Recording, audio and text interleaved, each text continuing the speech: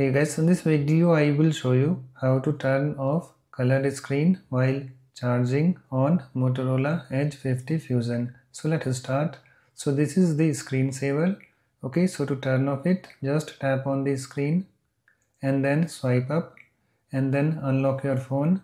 So let me do that.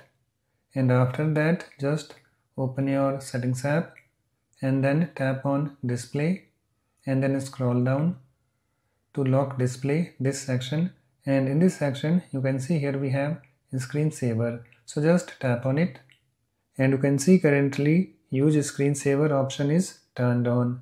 When to start while charging and colors screensaver option is selected. So we need to turn it off. Okay, so to turn it off you have to turn off this toggle button next to it. So to turn off this toggle button, just tap on it so that this slider moves to the left.